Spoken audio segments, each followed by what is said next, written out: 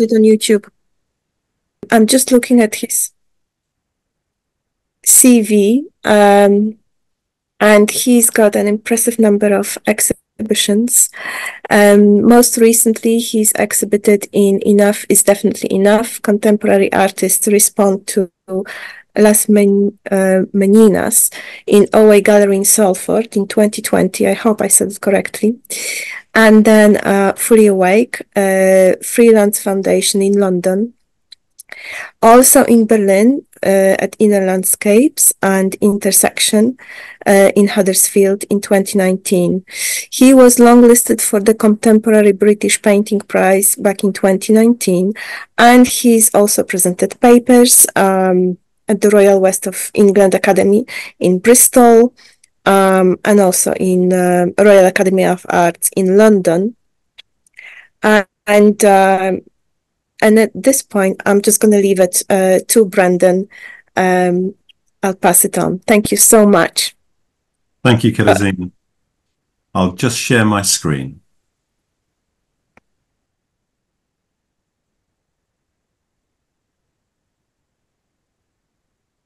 And hoping everybody can see this screen. Okay, welcome to MACFEST 2024. MACFEST is an international festival based here in the northwest of England, devoted to Islamic culture, that aims to bring Muslim and non-Muslim people together to share the breadth and richness of Islamic artistic practice. And MACFEST is supported by the University of Salford. As Karazina said, my name is Brendan Fletcher. I'm your host for today. I'm Senior Lecturer and Programme Leader in Fine Art at the University of Salford. And today's event consists of an Islamic calligraphy demonstration, a practical workshop led by Samir Malik, a London-based artist and calligrapher. And the event is due to last around 90 minutes. Now, just a moment ago, Samir asked me if I could ask you all at home who want to participate in this presentation, if you can find 2 pencils and strap them together with sellotape or with an elastic band. If you can put your hand to those things, then you'll be able to participate in this and be able to show you some techniques. Okay. Today's event is not just the presentation by Samir. We also are further supported by artist and lecturer Paul Vivian, who is the Director of Art and Design at the University of Salford. But I'd like to start today by offering a few observations and introducing the 3 of us before I hand over the stage to Samir, and I promise not to keep you too long. Okay. Calligraphy is an art form that explores writing and the alphabet. And Islamic calligraphy examines Arabic writing and is closely linked to the Quran. It's a means of communicating the ineffable, a means of expressing what cannot be communicated by words alone. And calligraphy, in its union of form and shape, re-articulates the words with additional or renewed meaning and significance. It's an art form that is at once abstract in character and at once readily and easily intelligible.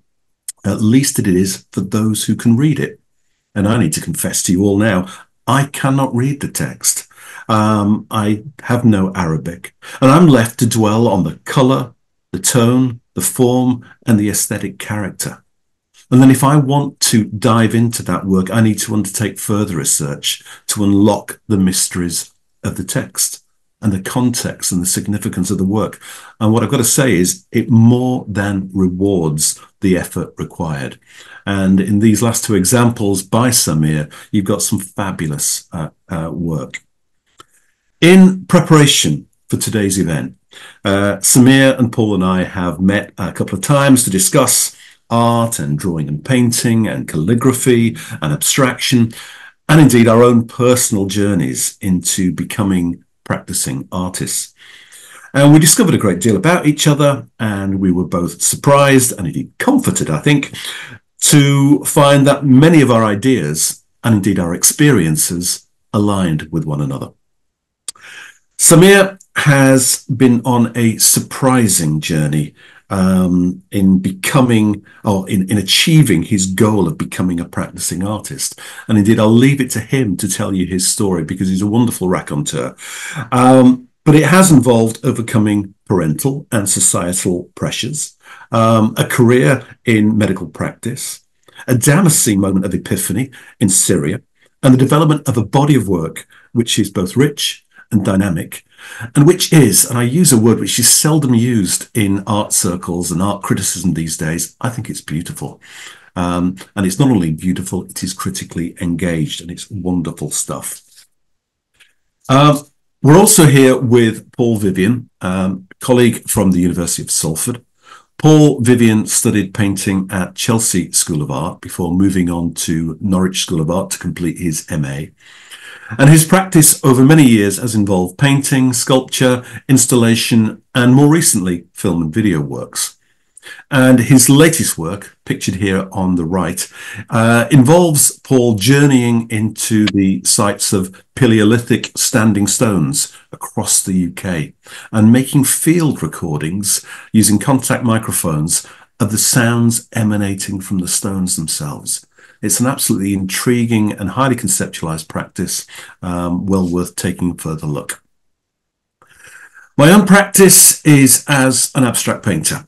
I studied first in Hull and then for an MA in Manchester, and I make small-scale abstract paintings that attempt to explore the ambiguity of images. I'm fascinated by the way that forms and signifiers can suggest and embed ideas into their visual vocabulary. Now, in conversation in recent weeks, the three of us have found so many points of reference and intersection in our approaches to art, and indeed that journey of becoming an artist. And I hope over the course of the next 90 minutes or so, we'll be able to tease out some of these correspondences.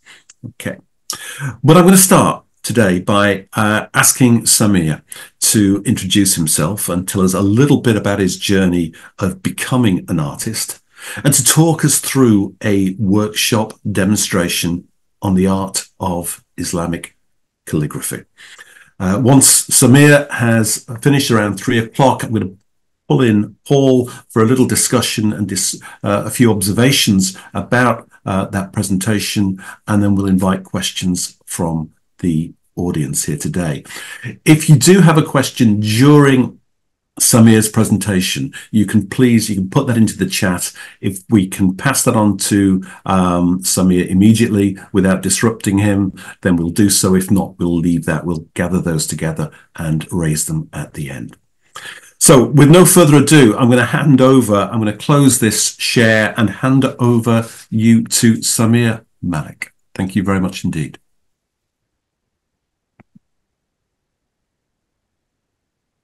Good afternoon, everybody.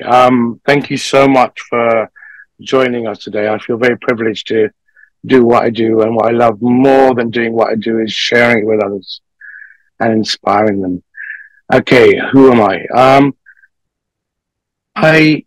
Ever since I was a child, I wanted to be an artist. I used to stink the house up with paints and just like always doodle and always like, just had, loved it.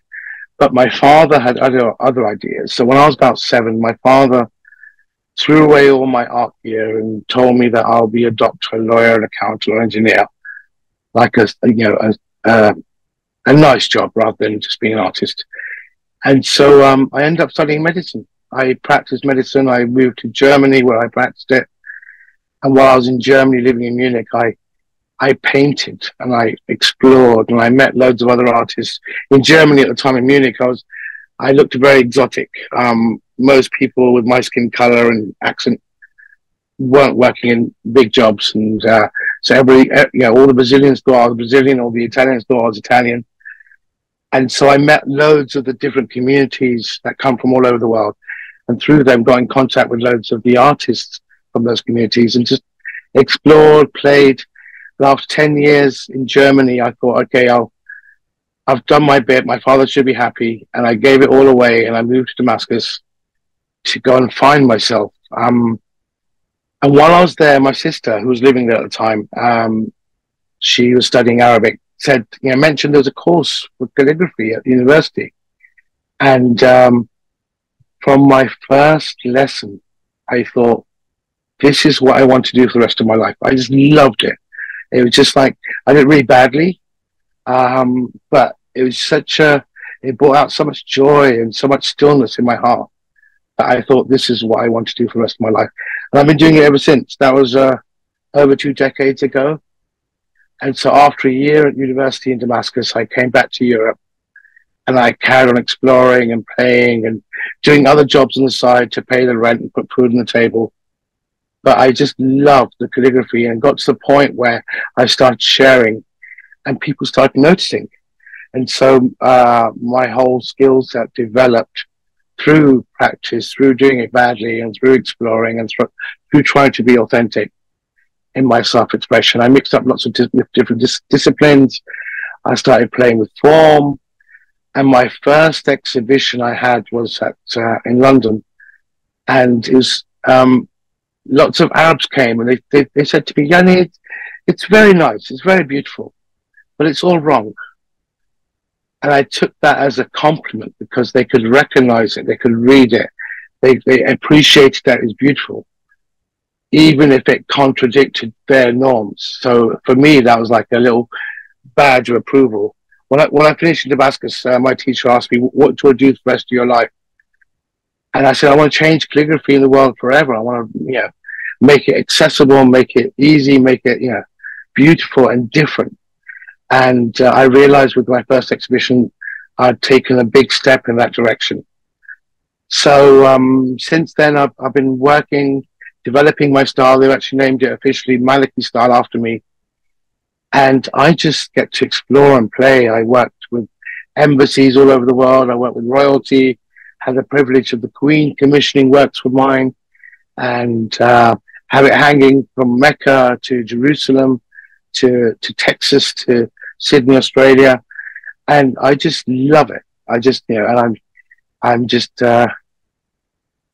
people get upset with me very often because after a whole long day's work, I'm very relaxed and very happy. And, and they're like, you should be tired after working. But, I love what I do. And because I do it daily, it just doesn't feel like work. And part of my commitment to teaching is getting others to actually find what they love doing to share with the world. And if everyone's doing what they love doing, the world will be a great place. So I'm going to share some.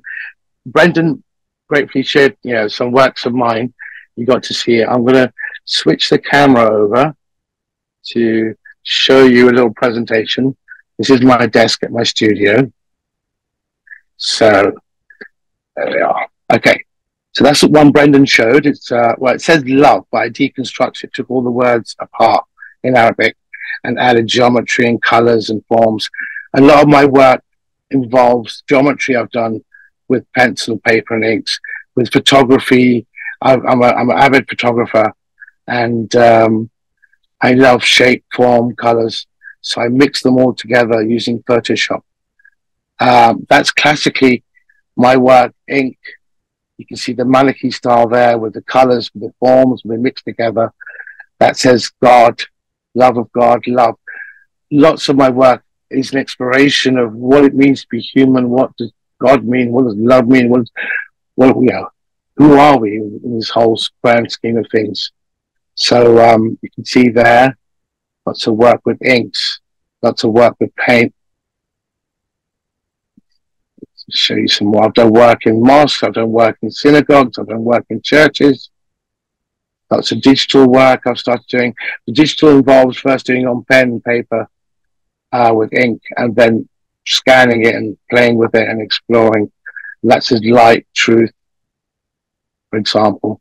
Design work, I've done work for Liverpool. Welcome to Liverpool, that reads. That was for the Yemeni community in Liverpool a few years ago. Lots of digital work. So here we come to the tools. Now, as Brendan gratefully mentioned, if you get two pens together, we'll just crouch my phone steady. Excuse me. Phone just dropped. If you get two pens together and align them, and just get some tape or a band or something, wrap it around so they're aligned. I'm going to teach you how to get started with Arabic calligraphy in a way that my teacher taught me. So when I was in Damascus, my teacher, the first lesson, she said, if there's one thing, if you do it really, really well, you can do anything in Arabic calligraphy. Now, classically, we use bamboo reed pens, and you notice that the angle is there. So the thing that my teacher taught me is to do that, the dot, nukta it's called in Arabic. But if you can do the dot really, really well, I'm going to show it with the ink first, and I'm going to show it with pencils. You put it at an angle, and you draw it with Daisy, and you make it's like a diamond shape. So doing that will allow you to do anything that you need to do in Arabic calligraphy. My first homework when I was in Damascus in university was to do 3,000 dots, 3,000 alif, which is the first letter of the alphabet, and 3,000 ba, which is the second letter of the alphabet. I've got these sheets you can print out. I'll show you my email at the end. If you want a copy of these sheets to print out, then I will happily email them to you. That's the alif, which is a straight line, and the ba, which is like that. So I'm going to show you using the pencils, doing dots. If you can't see this, please speak up. So that's doing the dots in Arabic.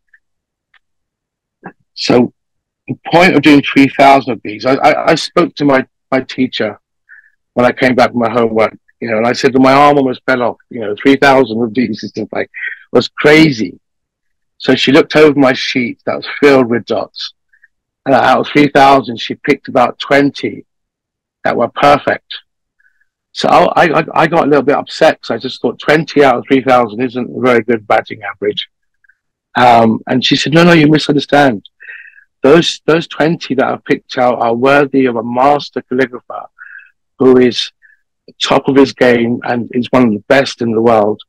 And, so you have it in you to become, a great calligrapher who's, world class, which made me really happy. So, if you're working with the pencils, just do a dot, mark like that, and then make the diamonds. So the first letter of the Arabic alphabet, what I forgot to mention, that doing the dots so many times allows you to keep this angle. It's a 45-degree angle. Every letter apart from two of them in the Arabic alphabet will have that angle with all the lines. And by doing 3,000 dots, it trains your hand to always keep that angle, that in the classical pens, the angle is there. So that angle. So, to do the alif, which is the first letter, which is a straight line, you put the pen down, as if you're going to do a dot, but instead of going that way, with your elbow, you go straight down, and you got an alif. So, it takes a bit of practice, and at the end, I lift it up, so it makes this nice sharp point at the bottom. So, that's an alif, or four of them rather. The ba is when you put the pen down as if you're going to do a dot, and you actually do a dot and extend it a little bit, so it's a little bit longer. And from that same angle, keeping the same angle, you go across and up, and you got the ba. So that's. So I'll happily send all these out. I'll send the sheets out to print out. That's a ba. So I'm not sure if many of you know the Arabic alphabet. If you don't, the sheet I prepared shows you the angles, and it shows you also that's like an A, B, T, the J, H, Z. We've got the Z, the R, the D, the S, the Sh. So, for example, if I'm going to do Brendan, and you can put your names down to for me to do as well. I'll show you how Brendan will be done. So Brendan will be the B, the R, the N. There's the N. There we are, down there. N, D, and N. So I'll write Brendan's name. So we start with the B. And the letters, when they're joined to other letters, often do not have the complete form. But not all letters will be joined. And I'll send that out happily as well as a sheet. So that's got the BR, then the N, which is the dot there, the D, and the N. So that says Brendan. And this is how we join the letters. So what I'm going to do is just run through the letters. I'm going to actually use the pen. I've got a smaller pen here. They come in different sizes. I'm going to show you the letters. So A, like I showed you earlier, that's A.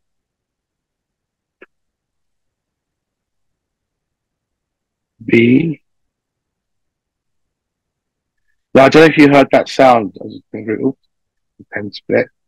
The other one.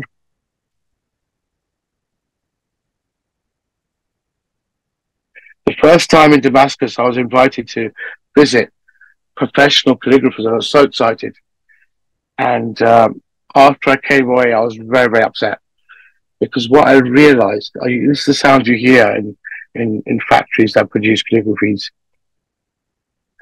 Sounds like a creaking ship. What they actually do, the reason I was upset is because they'll do a B, and then part of the ink will go off, so then they'll get some more ink and they'll color it in. And I went there looking for massive revelations about being an amazing artist and calligrapher. And when I got there, I realized that I've been coloring in since I was 4 years old. So actually, I'm fully qualified to be a calligrapher of the classical styles. That's the B. So B also has a dot. Then we'll have the T. The Arabic alphabet deviates slightly from the English or European scripts.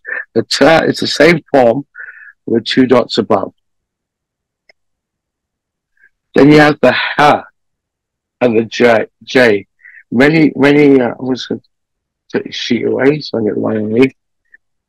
Many Arabic letters share form. So we've got the Ha, which is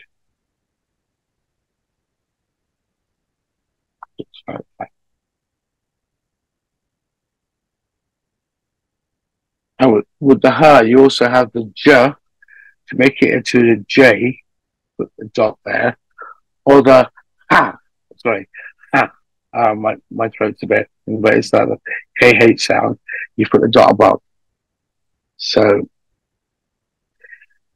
the Ha, or the J or the Ha, when they're the first letter in the alphabet, they join on like that with the next letter.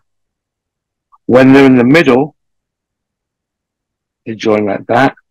And when they're at the end, they're like that. So the letters will come through like that, like that, like that. Okay. If that's not clear, or if somebody wants me to repeat that, then please don't hesitate to send a message. Next letter we have is the Dal or Da.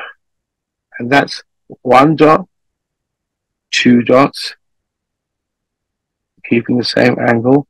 So you can see, if you're right in there, that angle, that angle, that angle is always the same, because in Arabic we try and keep the pen always at the the same angle, except for two letters, like I mentioned.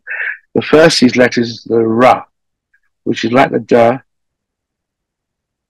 two dots, and then it's got a pointy bit. So what we do that, and then we take the tip of the pen and we make that angle. Because to actually get that angle, we have to turn the pen around. We don't want to turn the pen around. We want to keep that flow. So that's the Ra. And we saw that in Brendan's name. The second letter was the Ra. Next, we have the S or Sh, Sa or Sh. You do a dot. Oops, sorry. Go across. And with Arabic calligraphy, you always re-ink your pens. You do another dot and you go across. And you do another dot. And come round. With that angle, that angle, that angle, that angle, all the same. That's the S.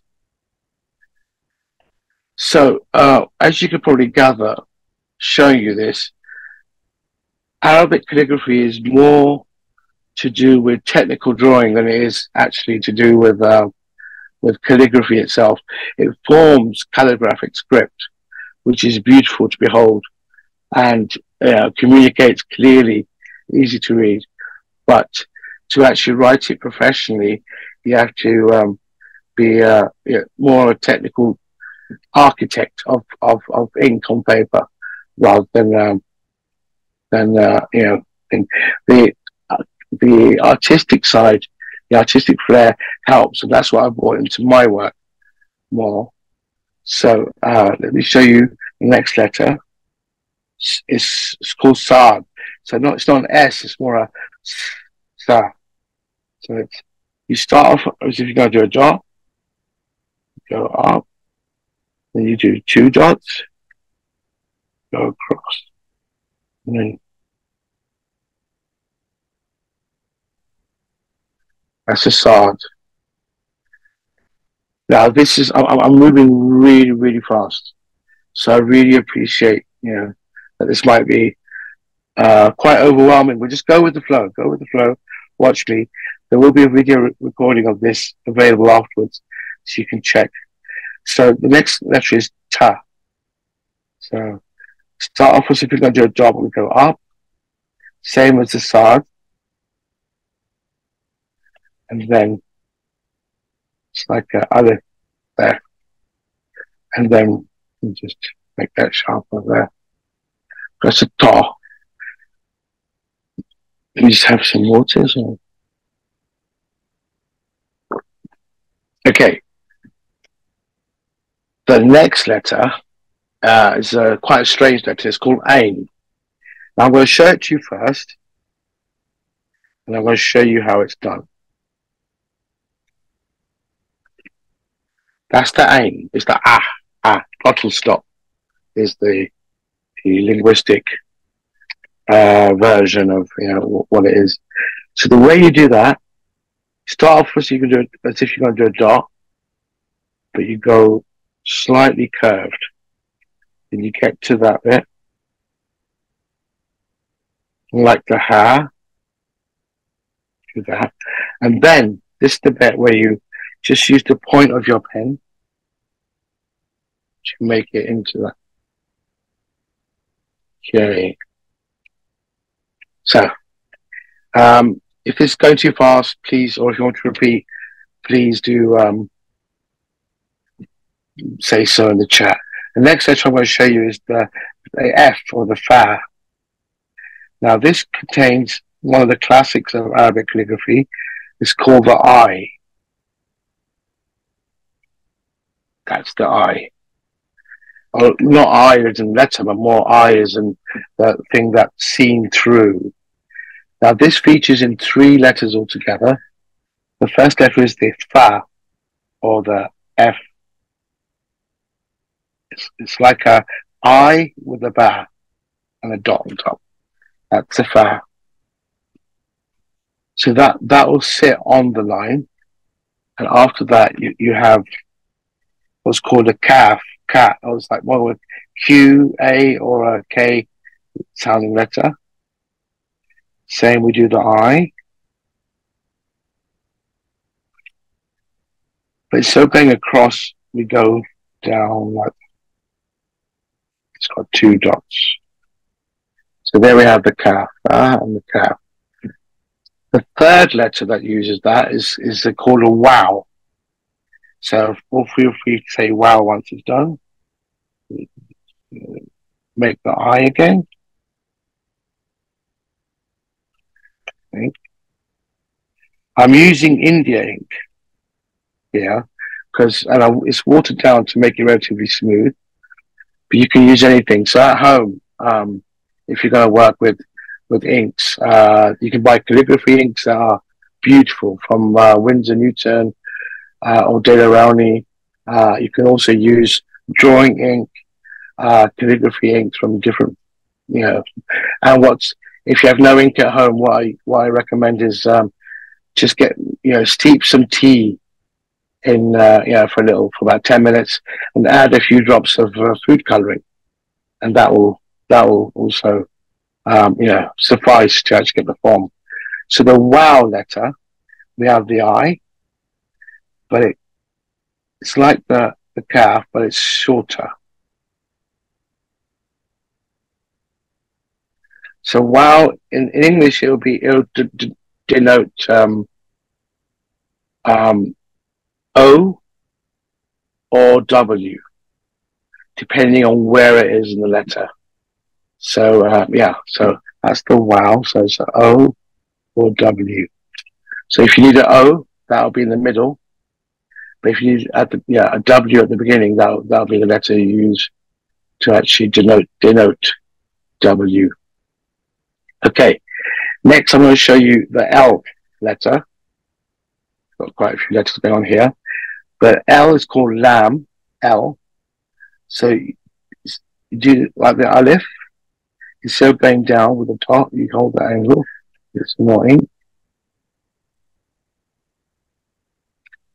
And after alif, you just do that, join up. That's an L. So the L will classically join onto the letter after it. So if it's like that, that will join onto the letter. The alif won't. So if you've got alif at the beginning, or the middle, it's always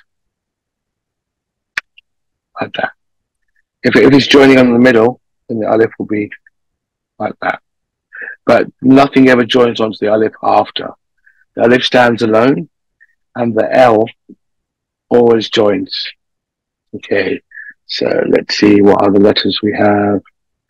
M, very, very common. In Arabic, it's called meme. So M, you start off as if you're going to do a dot, but you go up, and then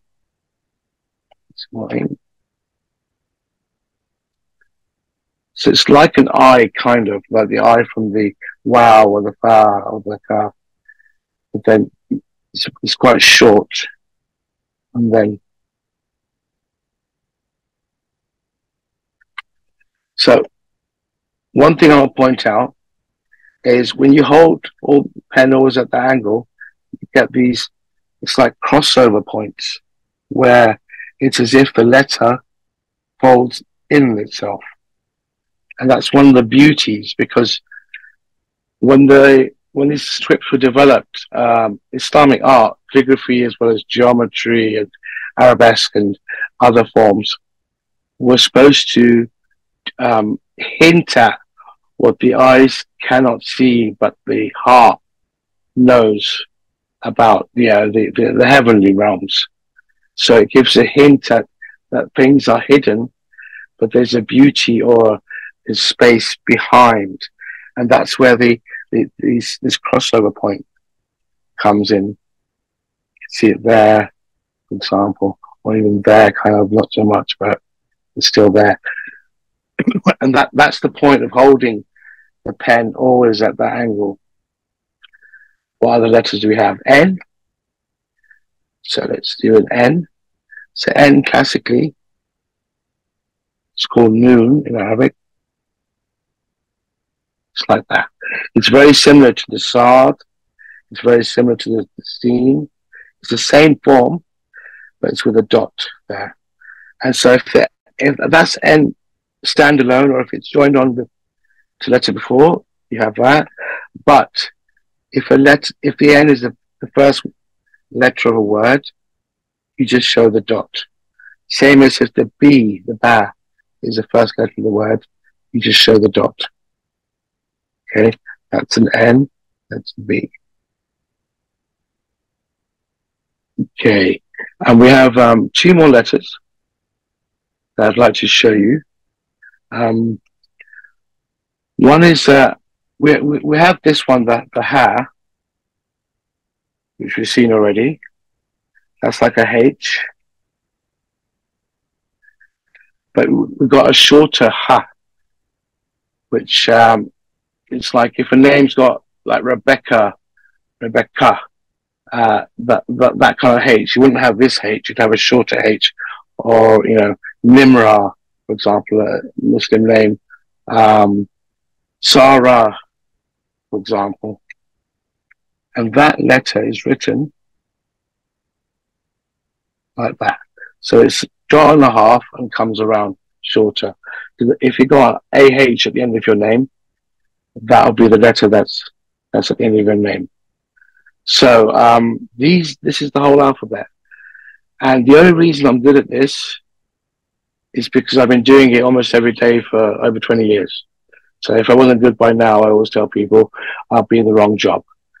But it is a matter of practice. I also realized that when, you know, if I can do it, anybody can do it. And I've seen some amazing work from students of mine from the past who've done work for embassies as well, who've done work for mosques and, you know, sold art prints and, you know, so it is a matter of practice. But, yeah, make sure you love it. And if you don't love it, find something else you love. Okay, so this is a demonstration. Paul or Brendan, is there any names you can think of? So do yours, Paul. Paul, I don't know if you've spoken to many Arabs, but Arabs don't usually use the word P. So your name would be Bol in Arabic. That's how they pronounce it.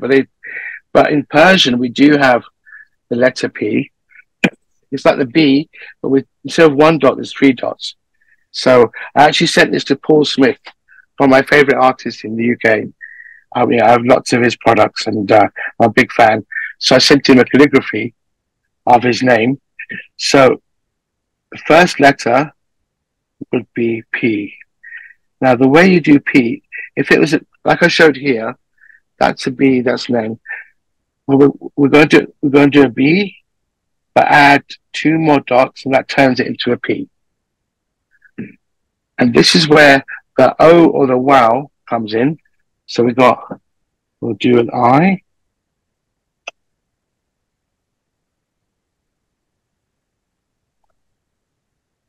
We've got pour. Now, the wow or the O never joins onto the letter after it. You always have a space. So we're going to do the L afterwards. So we have.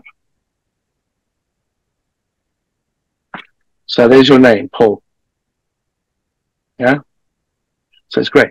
Now, I've shown you with these pens. What I'd like to do is show you with my favorite pens.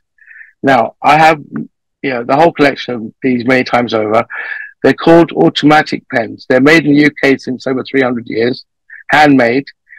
They carry the ink, and that's where a lot of my work, you'll see that the colours come pretty through. Samir? Yes. Somebody requested their name to be written, Jürgen, if you could try Jürgen. Before yeah, you of course. Thank you. Yeah. So I'll do Jürgen. Let me get another piece of paper. Okay, so Jürgen, it's pronounced Jürgen, even though it's got a J, because I'm assuming it's German or North European. So the J comes out as a Y, you could say. So I'm going to show you with my pens, the pens that I use, and how I've changed calligraphy. So, I'll show you first using a classical pen. So we'd have one letter I didn't show you was the Y, is 2 dots. So we got your,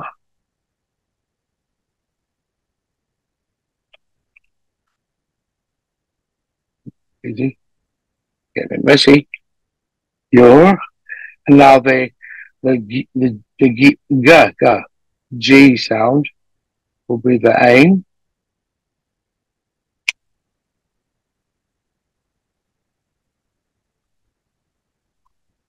The ain has a dot, which distinguishes it from the a. The gain has a dot, which gives the g sound rather than the y sound. So you're good. Okay. Now what I'll do is I'll show you using my favorite pens. So we have, let's see. So we have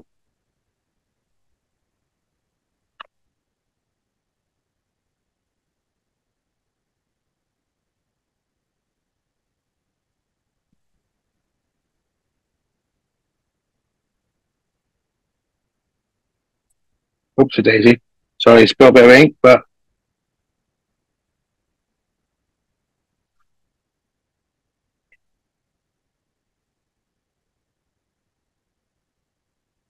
you're a bit messed up, but you get the idea. So these pens, when I use different colored inks, the inks will mix within the inside of the pen. Thank you, Jürgen. You're very welcome. So it'll mix within the ink, and that allows me to play, explore with things to get like here the different colors streaming through, or even the darker one that says God, that has red ink, black ink, and gold, for example. Not that one, okay. But even here, you can see the very faint lines. But if the colors all mixing.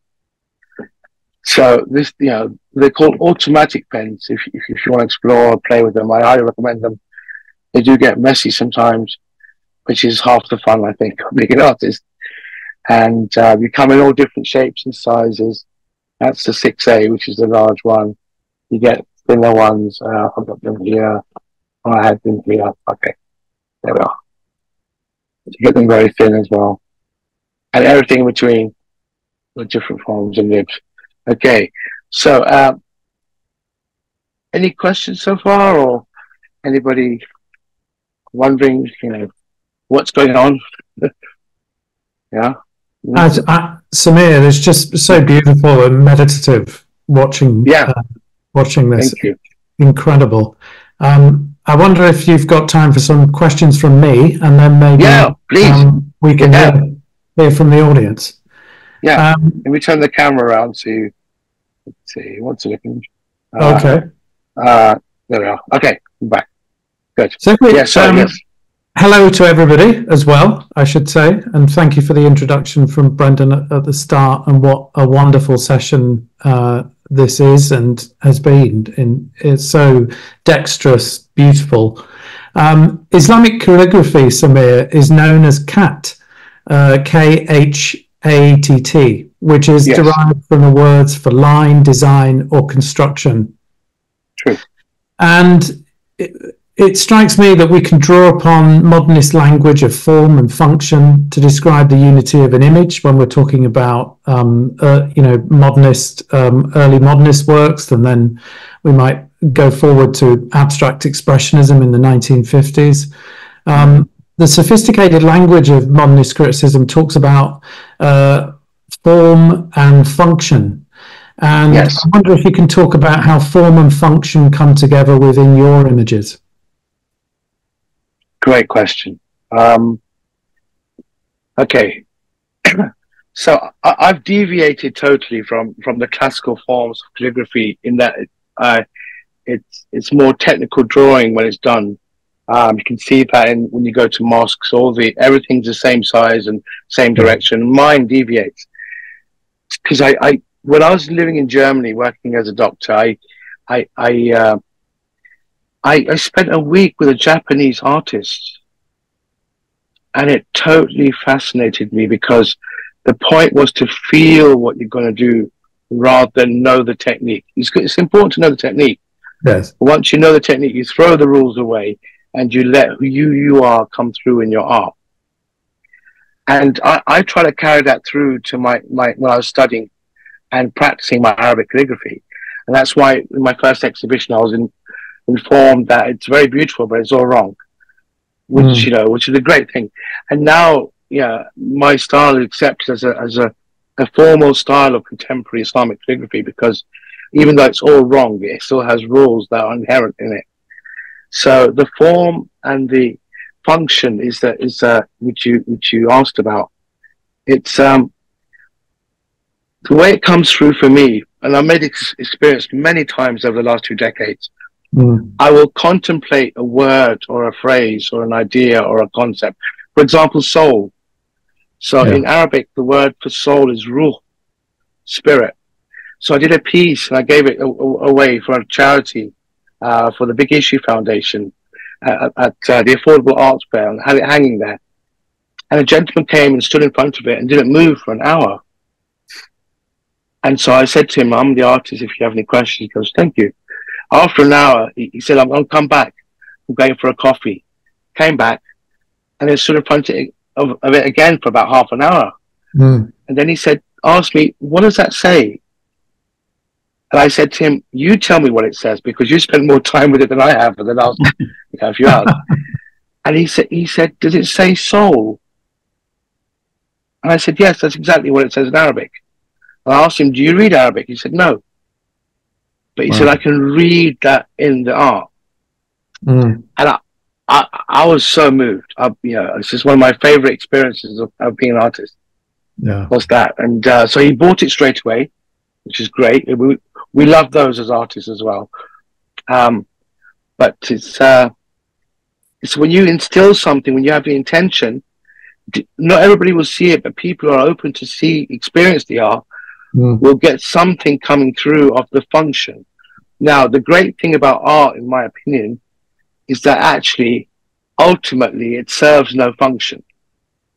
And that gives it a very wide space to actually perform many different functions according to the person who experiences it, the person who created it, the setting it is in, the context of where they experience it. So it's like it's more archetypal, you could say.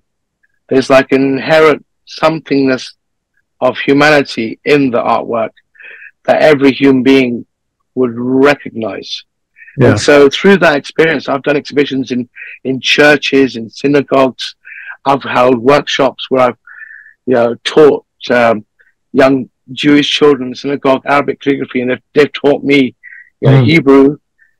And it's like this. It's so beautiful because we can recognize the forms, even if you can't, like Brendan said in the beginning, you can't read it, but something inside you can read it. Same with both your work and lots of work that I love. I can read it. It touches me. I don't always understand why, but it does touch me, and I allow myself space to experience that. And maybe someday I'll understand, maybe someday I won't. That's like life, really. Life's full of those little things that you don't understand, and it's fine, Does that answer your question? It certainly does. There's obviously a universality to the work, and your unique voice, within calligraphy comes through. We've got a question in the chat from Hajra, and I hope I'm pronouncing that correctly. And Hajra says, "I'm wondering if you've ever experimented with calligraphic styles from other cultures, such as Chinese or Japanese, and if so, how have you found them?" Yes, I have. I was invited to do an exhibition at a church in Cambridge by the Professor of Divinity, Dr. David Ford, to do 5 scrolls of prayers in the original language of Chinese, Japanese, Spanish, German, and English, and also to combine Arabic within them.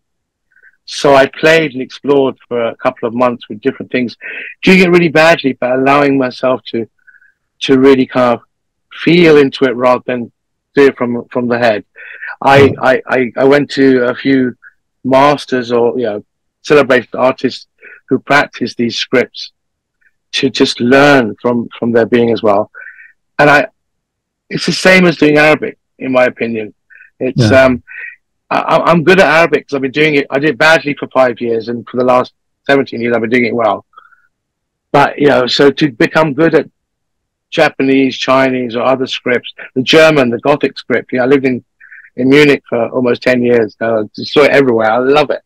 You know, and a lot of my influences come from that as well, with the way the lines are connected and form, like, you know, pictures almost. And so I love exploring different things. You know, in Hebrew, I went to a grand opening for a mural I did in a school last year. That was a year's project, and the children chose "Be Kind."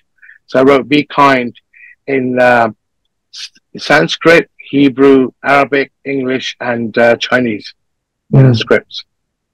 And it's all up there, and yeah, I'm happy to send photos. If you go to my Facebook, it's there. You know, and it's all the same, in my opinion. And I just have more practice with the Arabic, but I find it equally exciting and to explore that. The Chinese is great because they're all pictograms. Yes. It's all paint. It's like painting a picture that you've got to learn to read the picture. And I think other scripts are similar in that if you experience them in the right context and the right frame of mind. Yeah. That's wonderful. Thank you for that. Obviously, your paintings are extremely painterly. There are subtleties in terms of the color tone and form and gesture, and you know, it's a shame today, obviously, that we're looking at a screen, but that's the nature of today's session. Yeah. I'm just wondering, with all of that in mind, how and where do you want them to be seen? What would be the best context, if you like, for the work? I used to do exhibitions, and I got tired of it, to be honest. Because I find maybe I shouldn't say this, but I'll say it anyway. I found lots of the art scene very pretentious and very, very self-important. Yes, spot on. Yeah. And I didn't want to play that game anymore. So I stopped doing exhibitions. And so what I do now, I do lots of these, at least 15 to 20 every year. I'll go to events or parties or things. I've done work for the Saudi royal family, and the ambassador from Bahrain, the ambassador from the Emirates, or I was at the Metropolitan Police, the New Scotland Yard last week, where I'll take along my inks and my lovely automatic pens, and I'll write people's names. Yeah. And then they'll go away with them. And I've done this tens of thousands of times over the last 15 years. I love it because it's that way my art goes into people's homes. And one of my favorite experiences when I do these events, people come up to me and say, "Oh my God, you did my son's name when he was like yay high. And we have it in the front room. It's still there. And now he's going to university, or he's traveling around the world, or he's getting married. And would you please do his name again, to compliment that?" And I'm like, well, when was this? And they're like, at least 14 years ago. And I'm like, wow. So for me, that's an absolute honor and privilege that I create beautiful things that people want to have in their homes that become part of their lives. Yeah. And so that's the main thing, that I love. That's where I want my art to be, in people's lives. Yeah. And I work on commissions, and I work on this. Like the mural I did, I opened the grand opening yesterday. It's 12 meters high and 4 meters wide. So it's a whole year project, and the scaffolding involved, and lots of learning about how do we create amazing color that's crazy on a wall that will still be there in 20 years. How do we prepare the walls? And it was fabulous, So that, and at least 2,000 people walk past that wall every day, because it's in part of a park where 3 schools are, where all the kids come. And I think yeah, that's an example of where I want my art to be, where people can look at it, not always understand it, but just think it's beautiful and go. That's what, Brendan, when you said when my work's beautiful, I got really touched. Thank you. You know, that's like, wow. It's like, yeah, thank you. But I don't take it for granted, but you know, it's one of the things that strikes me, I mean, you've spent a lot of time talking about the architecture of the forms themselves, the Arabic script, the characters of the alphabet. But actually, when it comes to your paintings, it is all about layering and the opacity of the pigments, the transparency of the pigments, and building them. And that's the stuff of what I see as painting, my own abstract painting practice. Absolutely. And that's why I think what Paul was pressing on was this idea about where do you see them. You're absolutely right about the art world, I'm afraid to say, and apologise for it. But I mean, I would love to. I've seen your paintings only on screen so far, and I would love to see them in the flesh, on paper or on a canvas, or however. You know, I assume they're on paper. I'd love to see how the ink sits on that paper. I'd love to see the richness of the colours, the textures, the tones, and because that's what gives life to painting. Because there's something physical and material about it when you see it in the flesh. It's a difference from seeing a picture of a painting on screen or in a book and then being face to face with it in a gallery or a museum. I guess that's where I think Paul was going at with that question, was just trying to find out how would you wish us to experience these paint? Because I'd love to see them in the flesh. I'd love to do it. After you've just said that, I'm thinking, I'm planning in my head which exhibitions to organize. One of the most beautiful compliments I ever got was from a German lady who's this must be about 20 years ago or something. I showed some work at some event, and she asked me, "Do you realize that you create ley lines with ink?" Now, ley lines are the grid that crosses over the world, that's measured, that like where the energy fluctuates, where, you know, like all churches are built where ley lines cross, because it's a place where the energy is very high. You can experience things that you wouldn't experience normally in everyday life. So when she said that, I understood it as, wow, you experience the world in a different way when you stand in front of my art and you're allowed to touch. I always encourage people to touch my art. You know, I'm not, you know, I'm like, okay, if it gets messed up, I'll just do it again. You know, I'm not attached to the art itself. I'm just attached to the pursuit of expressing myself, if that makes sense. Yeah. I mean, I am a bit precious about some pieces. I wouldn't let anyone, but most of the stuff is like, it's fine. It's okay. I trust the process. Yeah. I keep thinking, Samir, about early conversations that we had, and both Brendan and myself talked about our early experiences as students at art school. And, you know, Brendan talked about, you know, his relationship to Islamic art, and I talked about my relationship to Islamic art, which was actually through seeing textiles and weaving Persian textiles. And, of course, there isn't that translation. One can't translate, if you like, but what one sees, and this is the thing, as I kept thinking about as you were talking, which was about this kind of personalizing, this connection that we have to the work. And I think that has to do with the beauty of the form and the structure within. And so there's something around that sort of inner kind of connection that we might have with the work, which I think is very present, even the demonstration today. And beautiful. You said something really lovely at one point. I wrote it down here. You said something about, well, the eye can't see, but the heart knows, and I really like that. I have to say, I've got my pencils here. I strapped two pencils together, scribbling away. So I've been following this properly. But yeah, I love that, because I think art is, we tend to think about art as something that's just having an emotional connection. I think it's about ideas first, more than anything else. It's about ideas, and it's about what moves the heart. It's both. It's the head and the heart. That's what it comes together.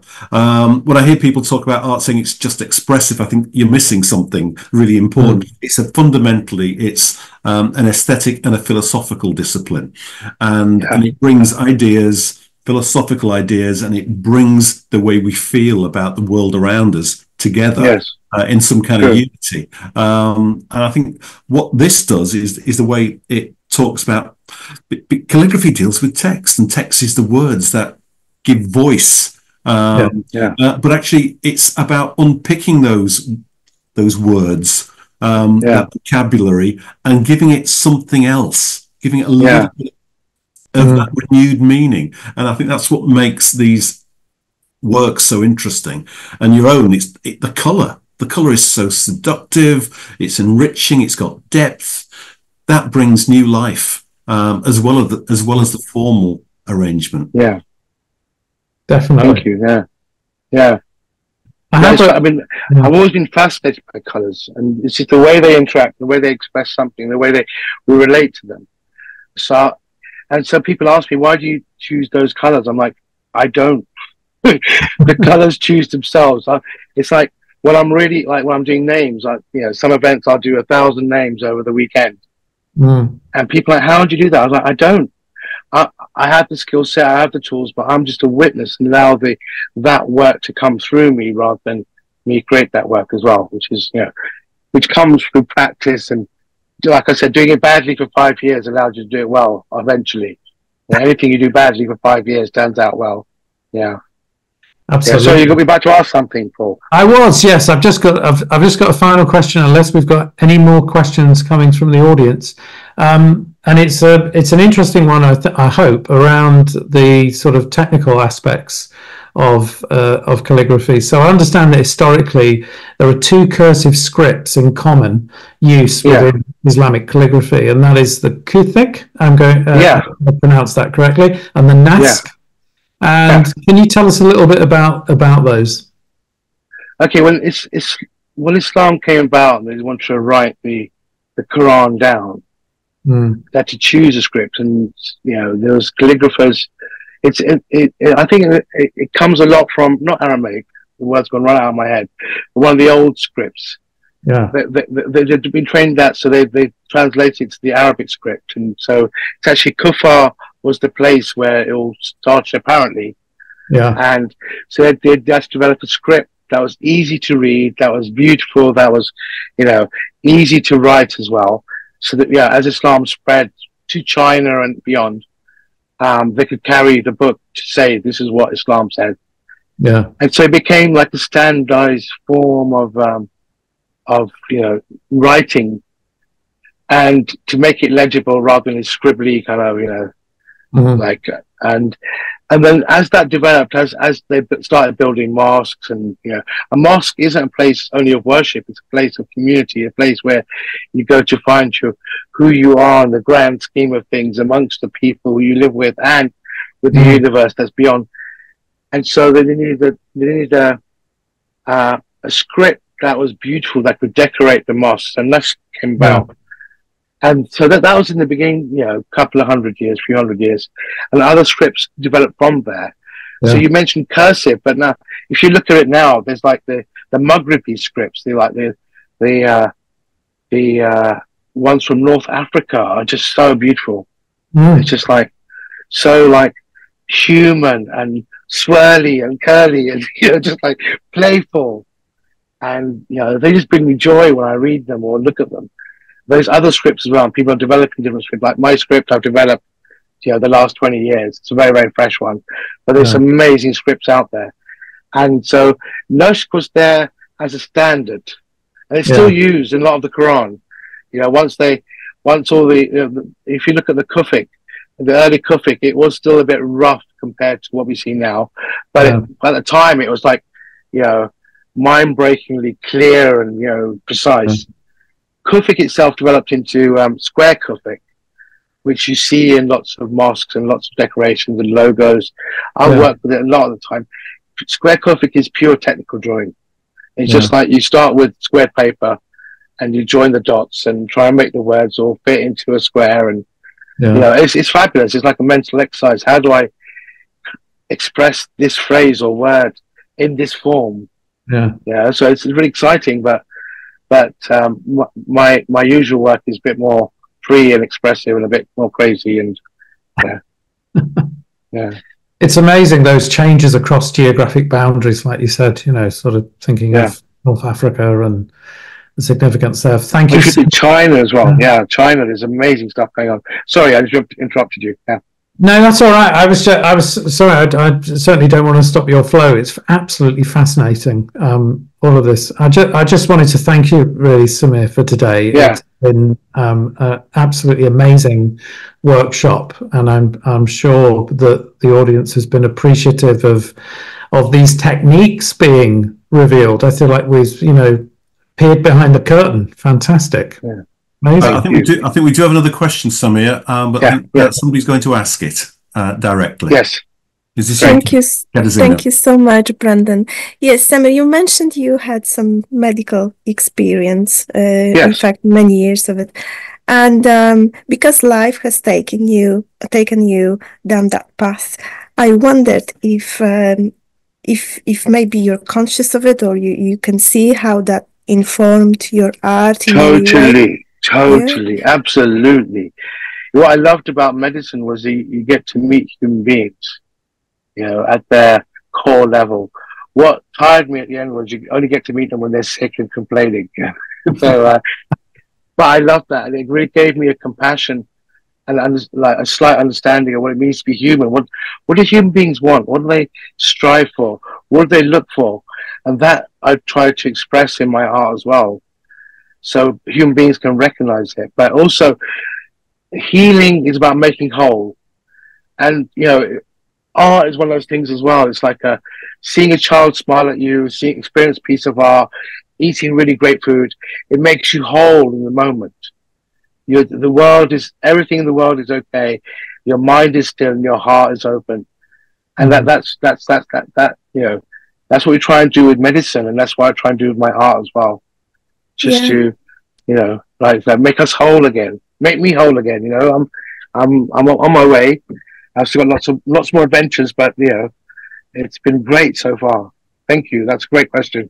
Thank you so much. Yes, because I was thinking to myself that, wow, what you were talking about, the rules in calligraphy are like a little bit like the tough medical world. And, you know, you very often you're not, there's no space for being an artist within the medical community. And when you are suppressed for so long, the moment you open up, it just flourished. Once you get the color, the rules are yeah, all that's been waiting, bottled up for so long just comes out. But like lots of alternative medicine, you know, is like that as well. Where the healing lots arts, of access, totally, the access to that. You know, I used to work a lot with colors and form and in my and poetry when I worked in medicine. You know, sometimes I prescribe a poem rather than some medicine, and it worked. And it's fabulous, you know. Not always, and sometimes because art really is a salve for the soul, isn't it? I mean, that's exactly what it is. When it's authentic, when it's real, when it's like, you know, that's why when I teach, I say technique is important, but what's more important is how do I get what's in here out there in my art, express it in a way, and you don't have to do it, but you have to. I think great art, you experience it because something from inside is there. You know, it doesn't matter if it's the theatre performance or dance or calligraphy or anything, film. There's loads of amazing short movies that are coming out where I think, wow, you know, a 10-minute movie can make me cry and weep because it captures something, you know, sometimes. An awful lot of people think art is therapeutic or cathartic, and it makes the artist feel better, feel good about themselves. And you said about your own practice, you said after a day in the studio, I feel really, really relaxed. And I was feeling terribly jealous of you because I often go into the studio myself, and some days things go well and I come out feeling pretty good. Some days, quite a lot of them, I come out thinking everything's gone wrong, so many accidents, so many mistakes, and I feel like I've wasted the entire day and I feel frustrated.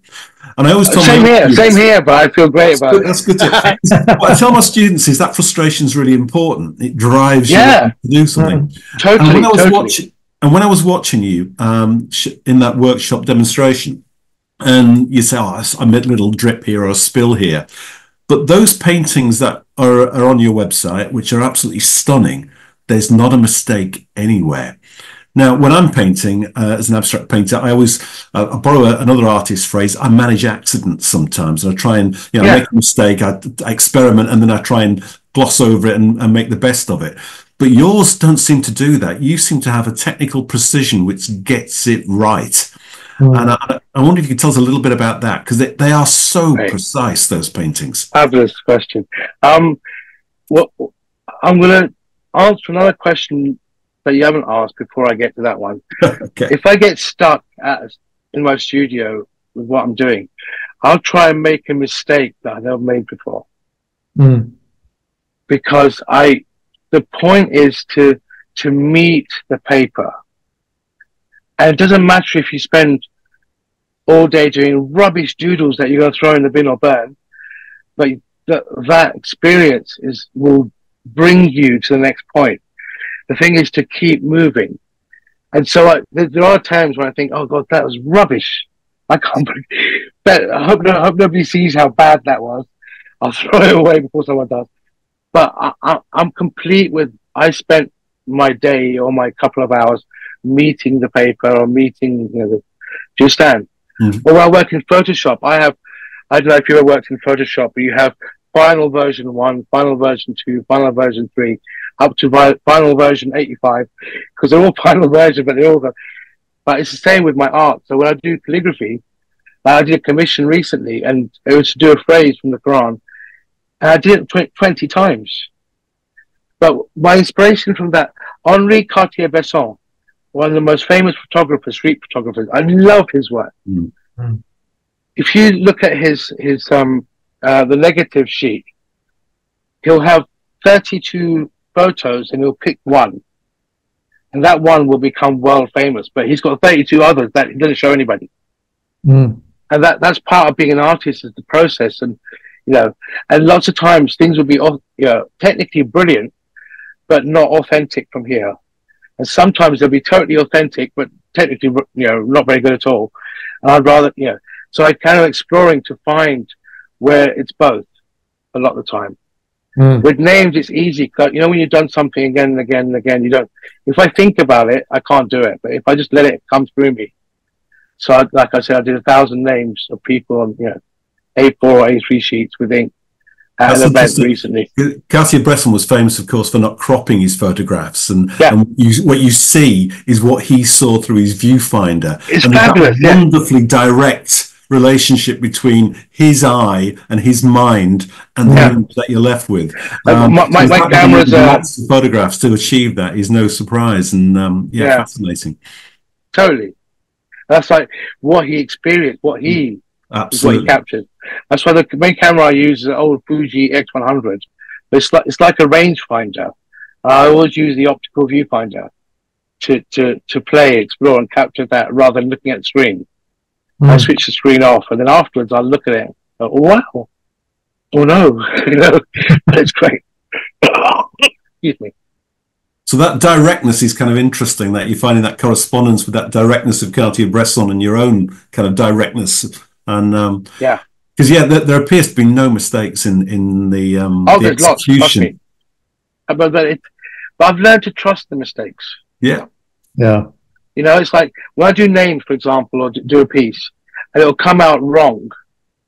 I know that that's not the final piece, so I put the paper aside and do it again, and then it'll come out even better than I envisioned it.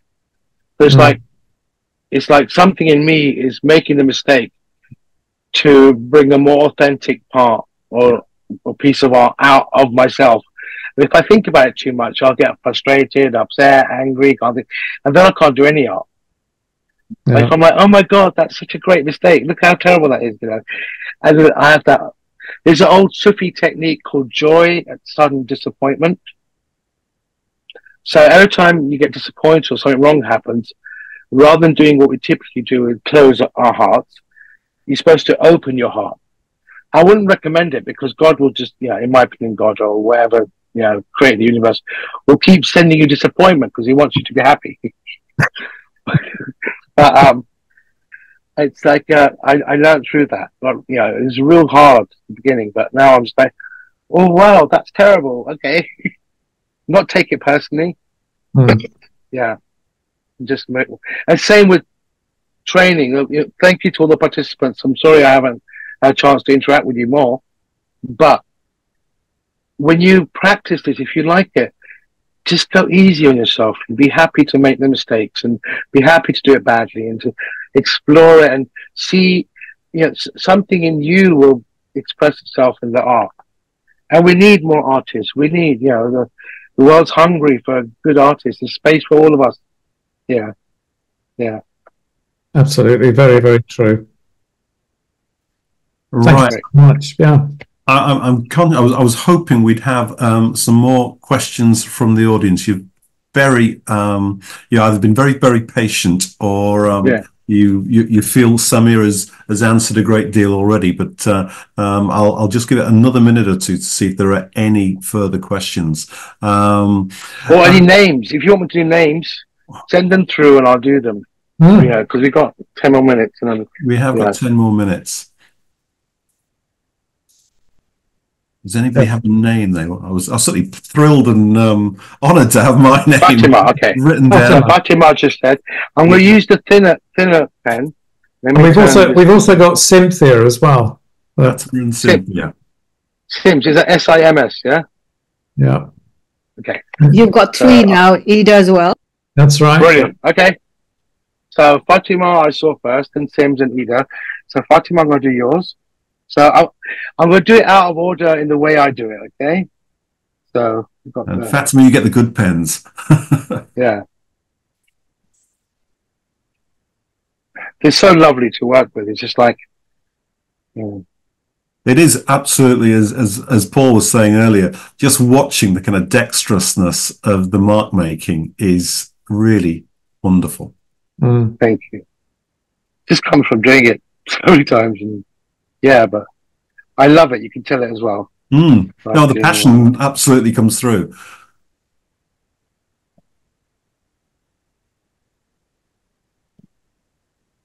Samir, once you finish that, and if we still have a couple of minutes, if you could choose one of your paintings and just take us through, just to talk about it a little bit.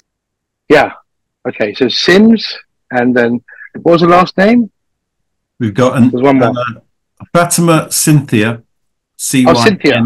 Cynthia. That's it. Yeah. And Ida. Ida. That's it. So I'll do Cynthia now.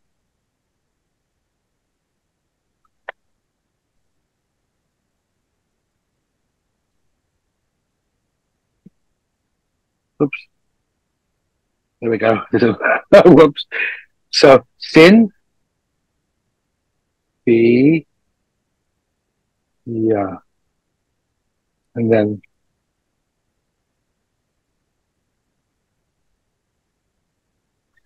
that's Cynthia. That's Fatima. And Ida.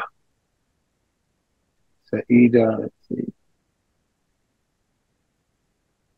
Samir, I wonder if you could later take photographs of the names of different people, send it to MACFEST, and then we can arrange for them to have it sent by email if people... So what I'll do then afterwards, I'll do them same, but do them on separate sheets, scan them and send them through. I'll be happy to do that, yeah. We have another name as well, Shireen as well, please, Samir. Okay. So that's Ida.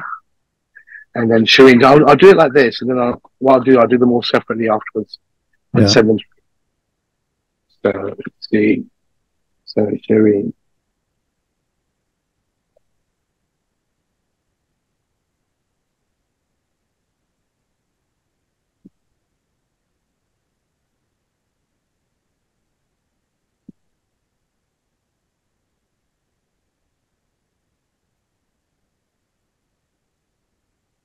Shireen.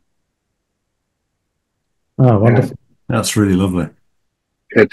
I'll do all those again, send through this afternoon. Okay, so you want to me to talk about one of my paintings? Yes. Choose one of your painting and just take us through about the calligraphy, the painting, Okay. little artistic journey. That's probably a good one. Let's see. The one we showed first. Let's see, hold on.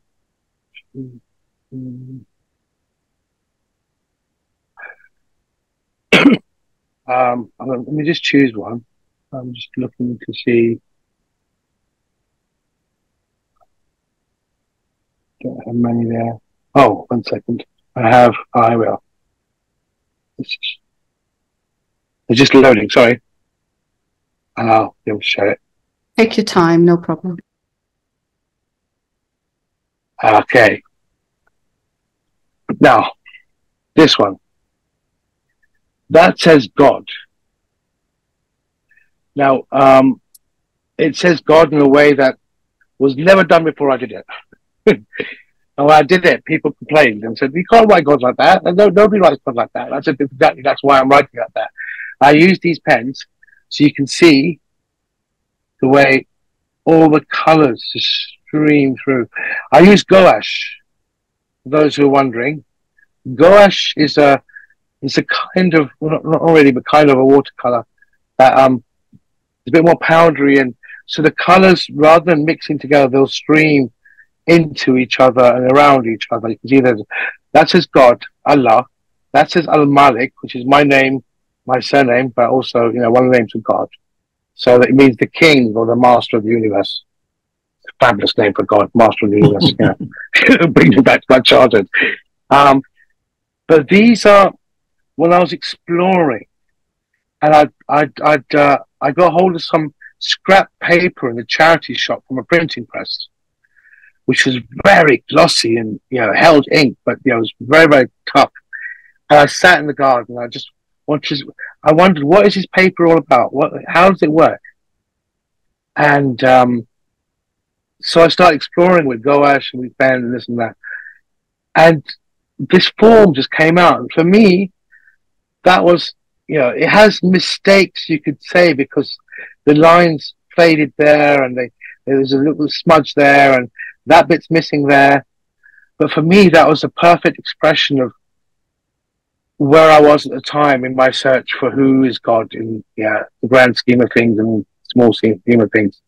It's like a journey. It's reaching up, but there's it all curves in itself, and it's behind and in front. And for me, that was just like, wow, that really spoke to me. It's like, that's what I'm trying to show, even though I didn't know that was what I was trying to show. And that was for me so beautiful. So that developed into that. Now, what I did here was I used, what's that? There's a special black paint that's very, very black. I can't remember what it's called now. It starts with V. But then here, I imagined that earlier piece was everybody's trying to do that earlier piece. We're all trying to reach God. So I went a bit Jackson Pollock, and I got the 3 primary colors, and I mixed them in palettes to get all the different colors. I just made a massive mess in the garden and splashed some, all over my clothes and all over everything and the shed. But that's a meter by a meter.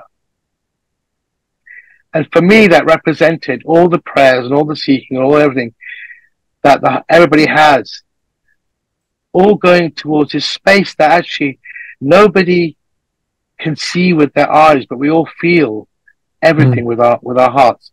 And as Muslims, we bow down to it at least 5 times a day. And so for me, that was that whole experience. And when I actually did exhibit that one a couple of years ago at an exhibition, and I invited everyone to touch it because it's textured completely, because it's I don't know, almost 40 layers of paint on there. And you can see the bits where, there's too much of this, too much of that, but it's not really. And when I finished that, I just cried. I just thought, oh, that's it. That's what I'm there, but I belong to all of this. And we're all going towards that. Well, my heart knows is there, but but my eyes can't see anything. It's all black. And it's this is perfect for where I was at my journey then. Yeah, this is about 4 years ago I did this. And it's one of the few pieces I've kept. I had to give it to my mum. So, because she loved it. I was like, okay, gotta make mum happy. So she still got it in her kitchen. But it's just like, most of my pieces I just give away. I've learned to give away to make space for new stuff. But that one really resonates with me still, and just really, I love it. I can sit in front of it for hours. And you're right, Brendan. When you sit in front of the real one, you can feel the colours. It's like it's radiating off of it. Yeah. I just think you need to be careful that you're giving them away, Sammy, or you might have an awful lot of requests at the end of this presentation. Yeah. It's terrific. Thank you. But there's so many. Thank you. Was that good, Qaisra? Oh, it was excellent. We needed something like that to end it off. Yeah. Look. There's that same God, but there's love. For me, it was the same thing. Yeah. So that says love, using the same pens, almost the same ink, done at the same time. So somebody asked me, why do you keep writing God? And I said, because I'm still trying to work out who God is for me. Same thing with love. What does love mean? I think I know, but I'm also open to, changing my mind or deepening my experience. And so it's like a meditation. It's like a journey in itself. And it's a great journey, playing with colors and form and making a mess while looking for love and God is, probably a good title for my autobiography. Yeah. Indeed, that is the kind of journey of a lifetime, isn't it? Yeah. Absolutely. Thank you, everybody. I think that is probably a really good time we're coming to 15:28 now. So, Samir, can I thank you so much for an absolutely enlightening and riveting presentation and talk. Can I thank Paul, Vivian as well for your insights as well. Absolutely fascinating, some great questions. And can I thank MACFEST as well, Qaisra, Katarzyna, Hajra, and everybody there for all your support for making today possible. I'm going to hand over, I think, to Katarzyna just to close. But thank you all, and thank you all for joining us from all over the world. I noticed there was somebody from Albania even here. Thank you so much. Really, really appreciate it. And get in touch if you want me to email a sheet, please, with the alphabet. Yeah. Thank you so much, Samir, Brendan, Paul. It was fantastic. Thank you. Before I let you go, I would just like to mention the two digital events coming next weekend. On that day, we've got comic books with David Hirsch, and then on Sunday we've got calligraphy, carpet weaving and miniature painting. And in the meantime, we also have Sunday in the morning a live event, Eat Science Extravaganza at the Science and Industry Museum. And the tickets for that event are only available at the Science and Industry Museum. That's why it says unavailable on MACFEST Eventbrite. So thank you very much for today. And I hope to see you all on our next event. Thank you very much. God bless. Thank you. Bye. Thank you so much, everybody. That was terrific, all of you. Absolutely enriching event. Paul, Brendan, and Samir. Samir, you're so lucky having a I am. I'm just like, wow. And the questions are amazing. We have got, if you like, guys, next Sunday, we've got Samara in the audience. Samara means she's a miniature painter. And we have a calligrapher, Asghar Ali from Pakistan, and a carpet person, three specialists, a real rich feast all the way from Pakistan. Fantastic. And then Saturday we have comics, comic writing or comic books in Arabic. Great. Wow. Okay, I'll be in touch. Thank you so much. Thank you, everyone.